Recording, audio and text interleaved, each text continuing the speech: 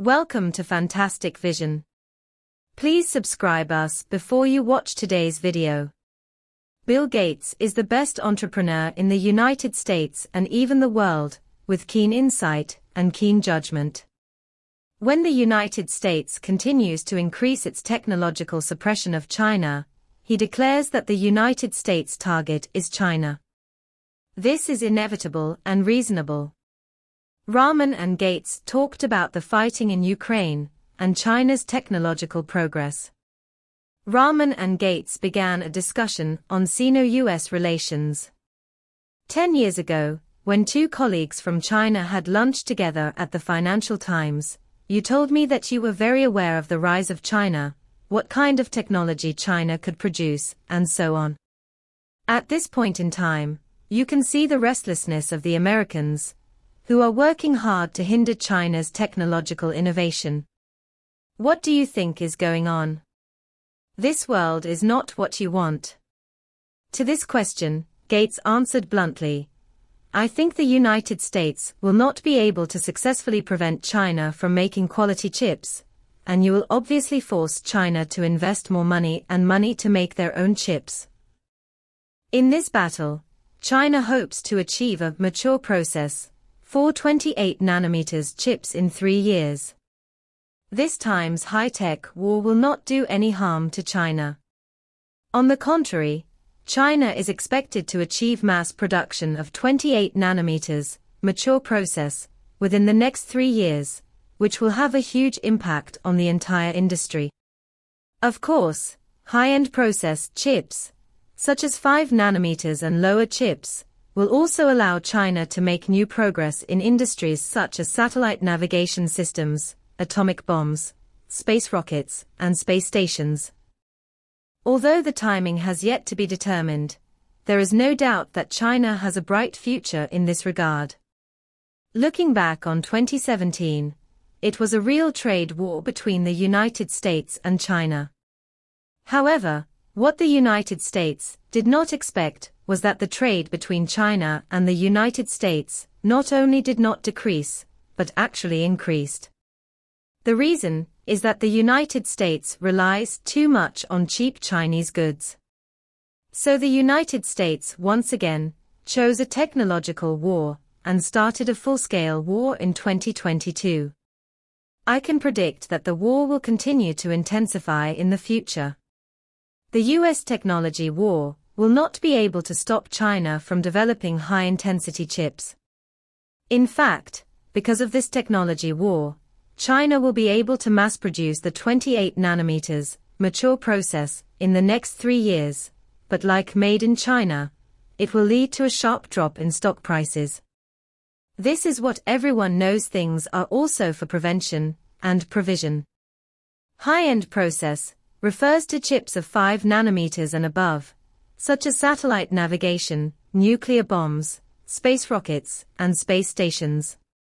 As long as there is enough time, they can be produced. Of course, 5 months or 30 months is a lot of money. The media headlined, "The United States will never stop China from having super high-performance chips," but the last words of Gates's speech are the most important. If you really believe that there will be a war within 10 years, you shouldn't warn them and let them know that this will cause trouble. He also said, then why should China let them produce their own chips? In short, from a tactical perspective, the best way is to impose comprehensive sanctions on China within 1 or 2 years before the war begins, so as to catch the Chinese people off guard. In recent years, competition between China and the United States in science and technology has become increasingly intensified, especially in integrated circuits. According to a latest report on 2002, China has made significant progress in research, development and production. Gates is also very worried. He believes that the United States should reconsider its strategy towards China so as to prevent being caught off guard by its opponents. Gates asked whether the current US strategy can effectively curb China's rapidly growing science and technology. He said that if a warning is issued in advance, it is likely to stimulate the other side to speed up development, which is not the best option. Gates clearly stated his belief that comprehensive sanctions should be imposed on China within 1 to 3 years. This tactic can indeed catch the opponent off guard, but it can also promote the opponent's growth. This requires China to consider how to find a balance between its advantages and disadvantages in conducting international science and technology against the United States. Judging from the current world situation, scientific and technological war is not the best strategy. Under the new economic conditions, the international community increasingly tends to resolve disputes through dialogue and collaboration.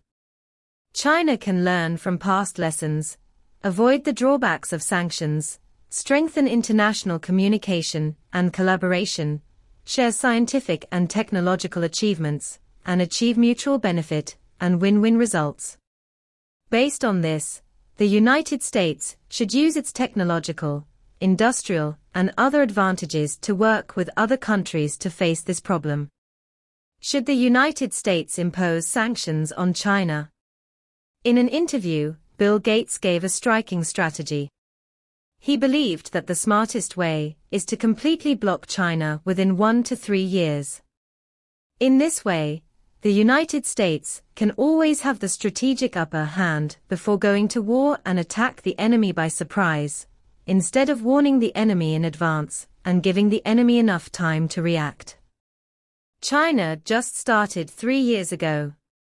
The mass production of 28 nanometers, the so-called mature process, has caused a large number of price cuts for various made-in-China products on the market, which has become a common phenomenon. China is also making corresponding preparations to ensure that strategic technologies, such as 5 nanometers, and other high-end processes, can achieve major breakthroughs. Although China has repeatedly reiterated that China unswervingly follows the path of peaceful development and pursues a defensive defense policy, it is a builder of world peace, an important force for world development, an important force for world peace, and an important force for world peace. However, the United States does not seem to realize this, and instead continues to push the China threat to the forefront. As far as he knows, there is no powerful country in the world that does not pursue aggression and development. The emergence of this view reflects the current differences and contradictions between China and the United States. However, China must realize that scientific and technological war is not the only way to solve real problems. In fact, in today's world, the relationship between countries is becoming more and more complex, and every enterprise's business decision involves all aspects. More and more countries and institutions are focusing on dialogue and cooperation rather than conflict and conflict. Cooperation in many fields, such as technology, economy, and military, is regarded as the key to world prosperity and peace. In today's world, every country will face many new challenges. Whether it is technical, environmental, or economic, wise strategic decisions can ensure the prosperity and stability of a country. Perhaps, China should indeed re-examine its early warning strategy and consider whether it can better respond to challenges and seek opportunities. Finally, Gates' perspective gives users a new perspective on current tactics and strategies. In the face of the challenges of globalization, smart strategy, dialogue and cooperation are far better than simple business competition. Only by strengthening mutual understanding can China work together to respond to various challenges and opportunities.